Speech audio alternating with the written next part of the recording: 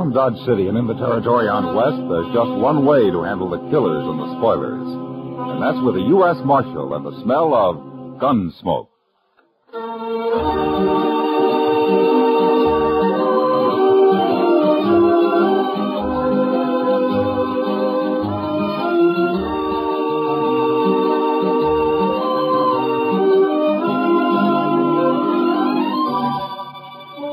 Gunsmoke, starring William Conrad. The story of the violence that moved west with young America. The story of a man who moved with it. Matt Dillon, United States Marshal.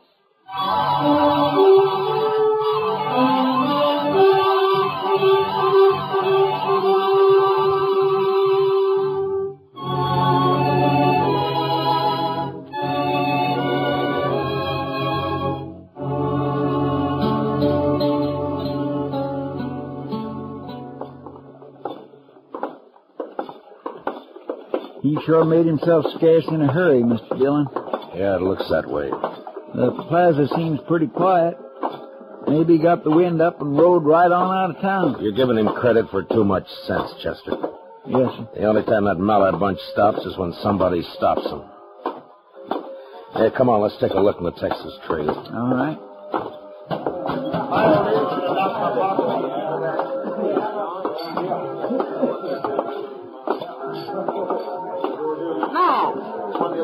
Something wrong? Kitty, I'm looking for Billy Mallard. Ah.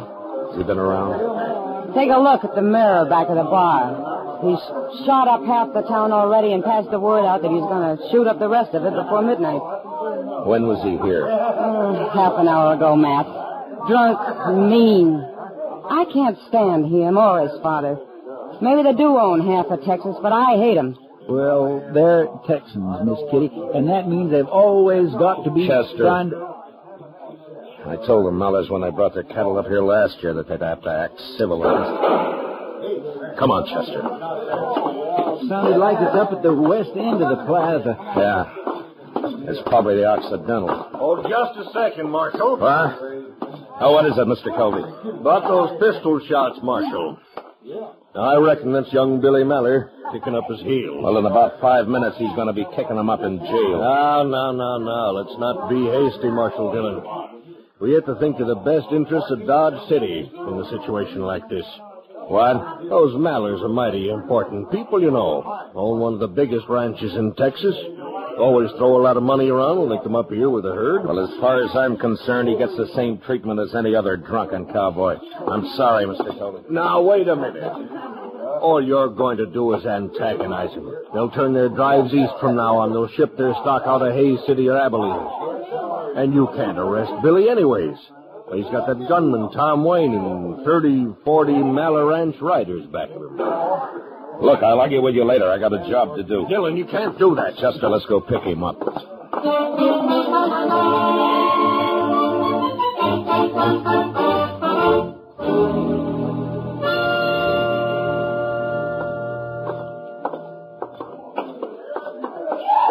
That's him, all right, Mr. Dillon. Standing there in the light. Yeah. I see him. Must be a dozen or more of his riders with him. Chester, you keep Tom Wayne covered. The rest of them will wait for him to make the first move. I'll take Billy. Yes, sir. Mallard! Ah. Well, now, what do we got here? Local marshal, huh? Put the gun away, Mallard. Why don't you try to put it away for me, Marshal? All right. Mr. Wayne, you'll keep your hands still and in plain sight. I said put the gun away, Billy. You're talking mighty big, Marshal. For a man with empty hands. That 10 star of yours makes a good target. I got me a whole collection of stars like that. That's far enough. You'd better hold it right where you are.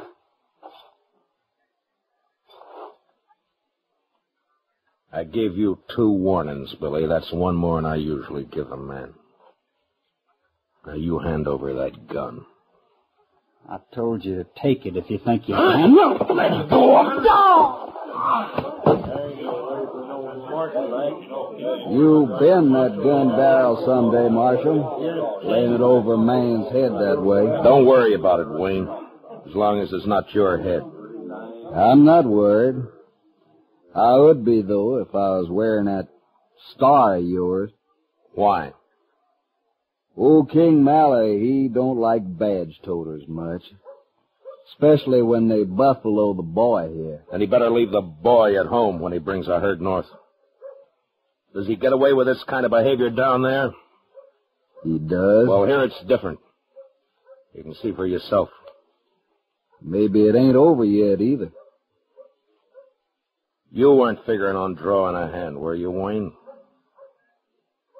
It's nothing to me, Marshal.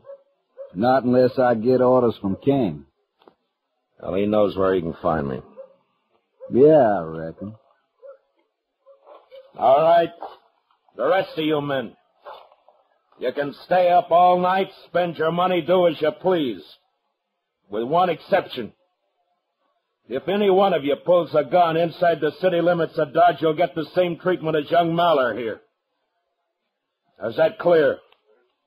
Come on, Tom. Let's go. All right, Chester, let's drag him over to the jail.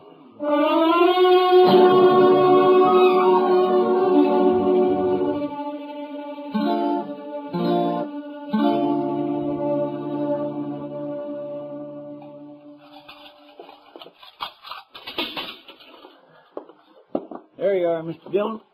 All right, in you go, Billy. Sure he is out cold. Well, it's better than having a bullet in the stomach. That's what he was asking for. He certainly was. I declare, Mr. Dillon, if you don't stop taking chances when a man's already got a gun in his hand... Chester, you can't shoot every cowboy who has a snort or two and starts to take it out on the town. I know, sir, but... Here, hand me that bucket of water there in the corridor, will you? Yes, sir. Yeah.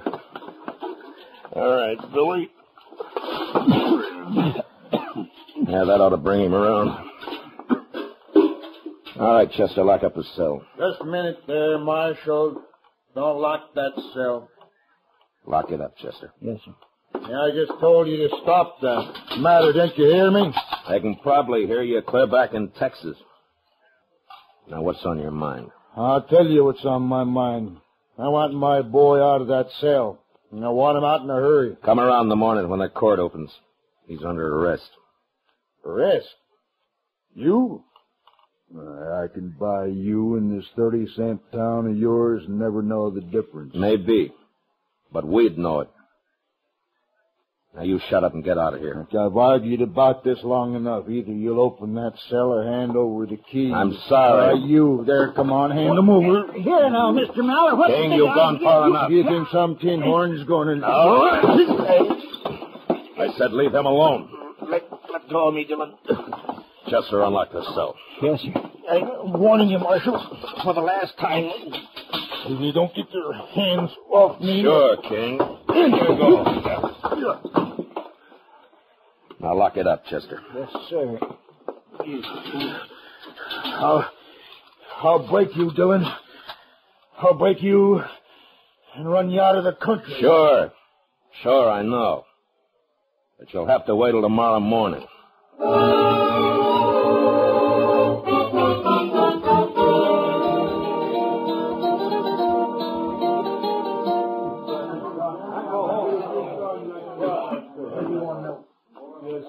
Kind of quiet around town, Mr. Dillon, with them mallards locked up.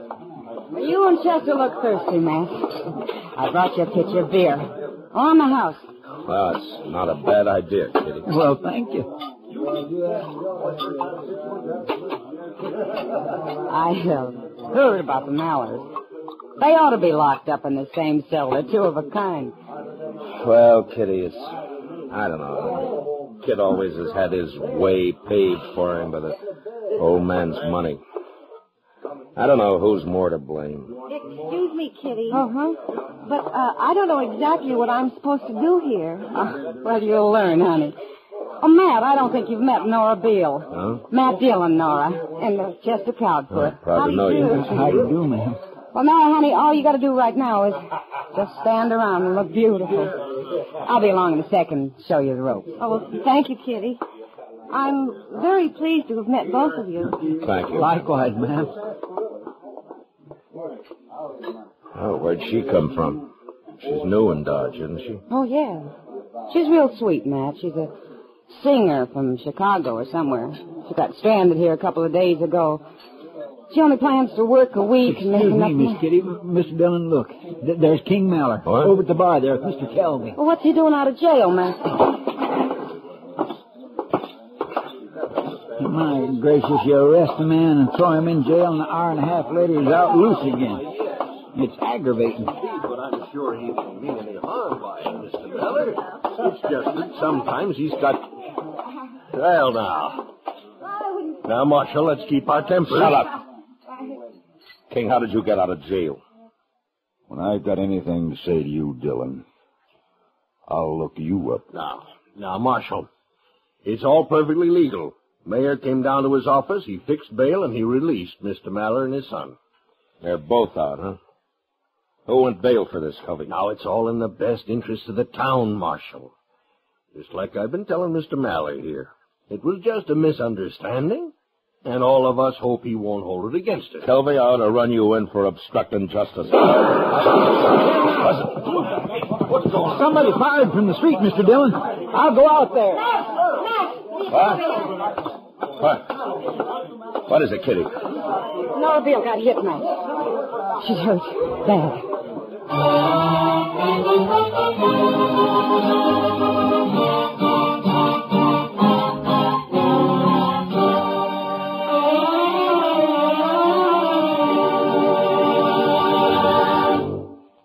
We will return for the second act of Gunsmoke in just a moment. But first, giving medical and welfare assistance to our armed forces and veterans, collecting much-needed blood, training our citizens for service in case of a national emergency, and always on the spot first with disaster relief, these are some of the many services of the American Red Cross.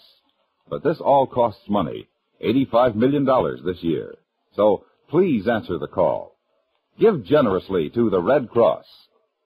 Now for the second act of Gunsmoke.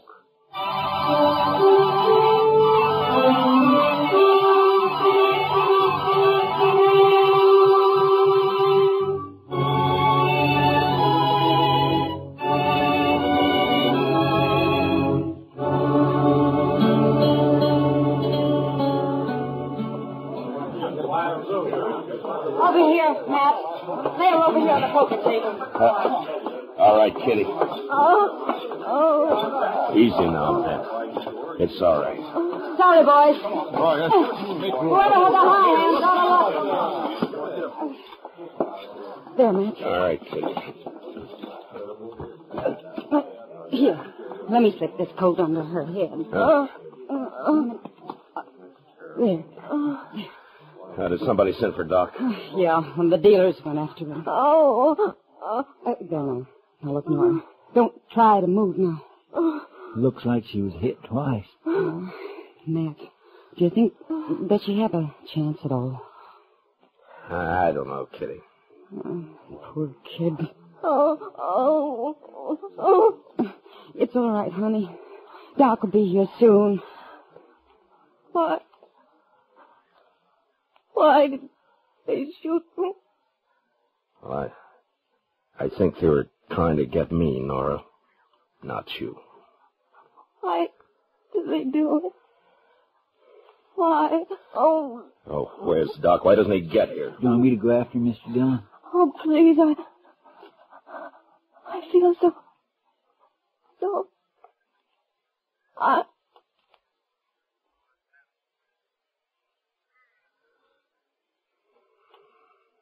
No, Chester, there's no need for Doc to hurry now.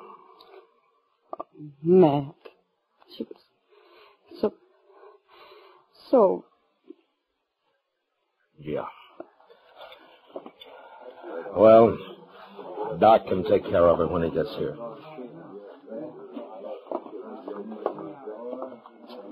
Looks like Billy Mallard really pulled something this time, Mr. Dillon. No? How do you know it was Billy, Chester? Well, sir, half a dozen people saw him fire through the window and then ride off down the street.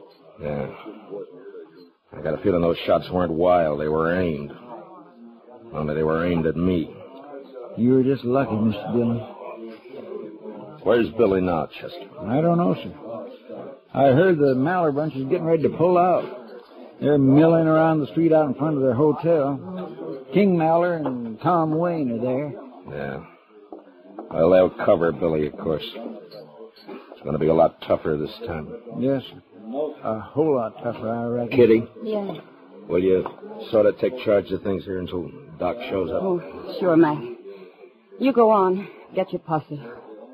Posse? You'll need one, Matt. When you move in with a posse, you ask for a gunfight. Works on a man like an out-and-out challenge. I'm going to handle it alone. But there must be 50 of them, Matt. Only 3 that count. As long as we can control the Mallards and Tom Wayne, the others don't matter. Marshal! Huh? Oh, Kelvy. You got another suggestion for the best interests of the town? Now listen here. You can't go up there, Marshal. That'll just lead to more killing. Won't do anybody any good. This wouldn't have happened, you know, if you'd taken my advice, not thrown that boy in jail. And it wouldn't have happened if you'd have stayed out of it and left him in jail, Kelvy. Tomorrow morning, he'd have sobered up and cooled off. Well, what's done's done. But they're getting ready to leave now. You can pass the word for King not to bring the boy along when he comes up next year and let it go at that. Don't make it any worse now, Marshal. Yeah, let it go at that, huh? Don't antagonize him, huh? Look the other way. It's just Billy Mallard kicking up his heels, so let's stay real quiet. Maybe he won't commit another murder. Murder? It wasn't murder, that was an accident. It was murder. He meant to kill somebody, and he did. The only accident about it was the fact that he didn't kill me. Well, it's just a common dance hall girl. Nobody's going to pay any mind. I mind, Kelvy. And the law minds. And you stay out of this from now on. You understand me. Well, now, Dillon, you're not talking to some saddle bum. Yeah. Chester. Yes, sir. Matt, Yeah, Kitty. I'm not going to help to go get yourself killed. It seems to me I'm being sold awful short around here. They outnumber you 20-1. Kitty, if I let Mallard get away with this, I'd be through in Dodge City, and so would the law. It was hard work bringing the law in here. And it's been hard work keeping it here. And it'd be 10 times harder trying to bring it back if it ever got shoved out. Yeah. All right, Matt. But do one thing, will you?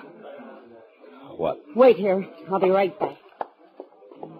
Give me the shotgun, Red. Right. Here. Take this shotgun with you. Red keeps it back at the bar, but you take it, Matt. It'll help the odds a little, at least. It's a good idea, Mr. Dillon. I'd sure feel a lot easier in my mind if you took it. Well, all right. Thanks, Kitty. I'll see you.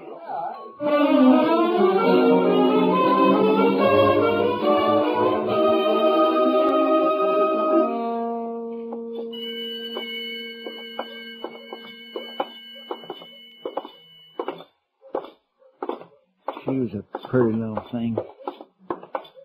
Yeah. Seems a shame.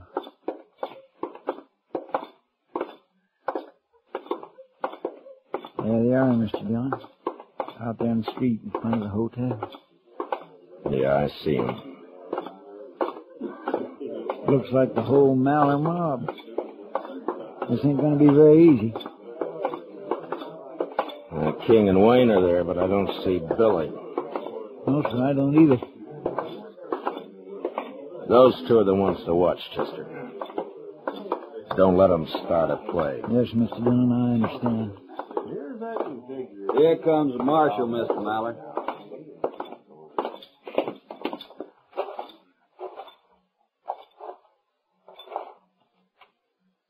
King, I want that boy of yours. What's he charged this time, Dillon? Murder? That girl died, man. She died. Now, where's Billy? Where'd you get the idea he had anything to do with it? Half a dozen people saw him fire the shots from the street. Well, I say he wasn't near that street. Well, don't say it to me. Say it in court. Now, where is he, King? Marshal, there's 40 of my riders standing here in the street. Every one of them packing a gun. I suppose you just turn around and start walking. I said, where's Billy? All I got to do is give the word, Dillon.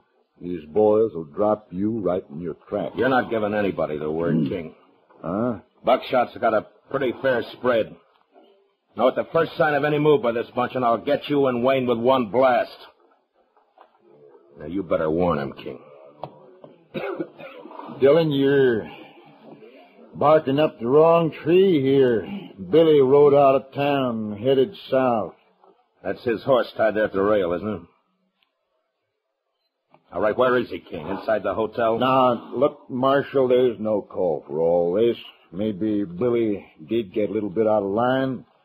He's always been a high-spirited young'un, but there's no reason for us to lose our heads. You know you got no case against him. Every one of my men here will swear he wasn't anywhere near that shoot. They'll get their chance at the trial. Well, now, that's just the trouble. We can't hang around here waiting for a trial. It's costing me money, but I'm willing to spend quite a bit, Marshal, to avoid the inconvenience. Never mind, King. Don't be a fool, Marshal. Shut up. Wayne, move over a little closer to him here. All right, that's it right there. All right. The rest of you men fish your guns out and drop them on the ground. Now, slow and easy. No sudden moves. Watch him, Chester. Yes, sir, I am.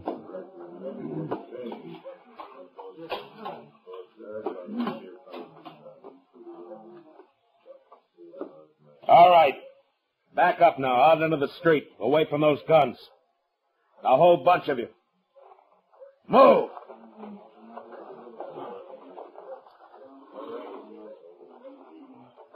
Here, Chester, take the shotgun. Keep him covered. Yes, sir. Hold it now. Just like you are. Nobody will get hurt.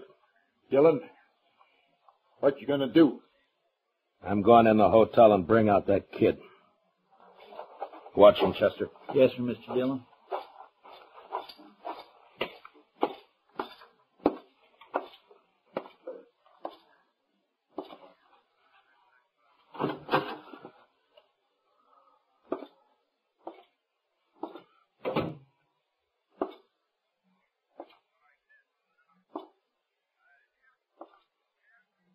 Dawson? Yeah? He's upstairs somewhere. Alone? Yes, sir. Everybody else cleared out. Well, now's your time. Go ahead if you want. The Mallers won't bother you. Thank you, Marshal. And the best of luck to you, sir.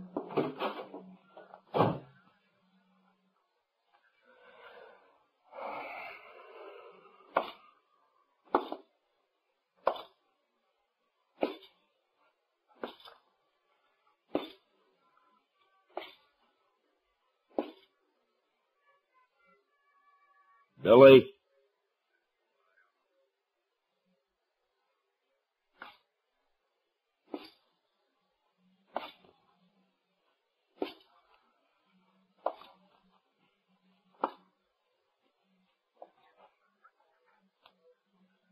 Billy? You better give up.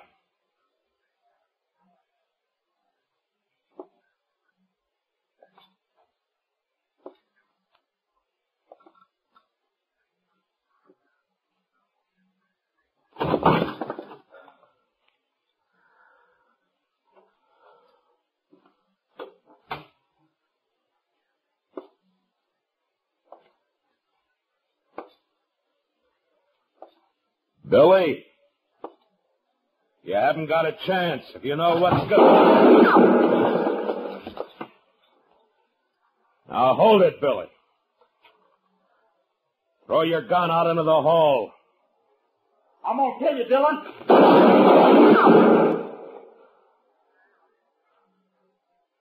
It's your last chance, Billy.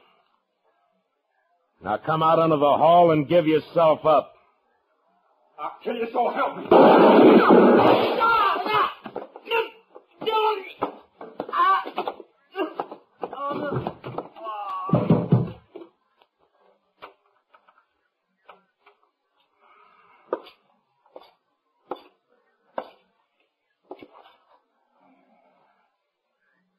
Fool kid.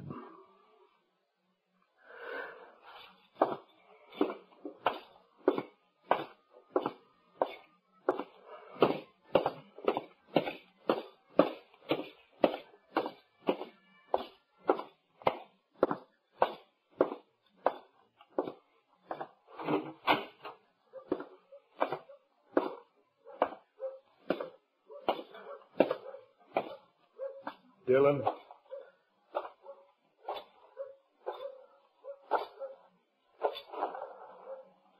Dillon, was that... Is he dead? Yeah. I gave him 2 chances. He wouldn't take them. Yeah. Headstrong. Always was. Guess maybe I didn't bring him up right. It's too late to worry about that now.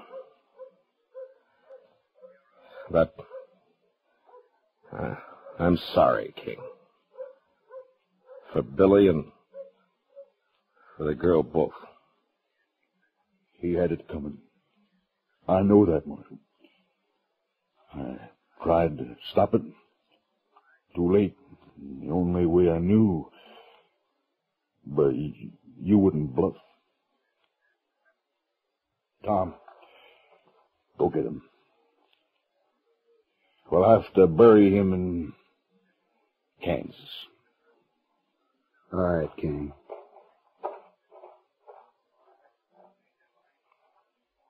We'll be leaving Dodge right after.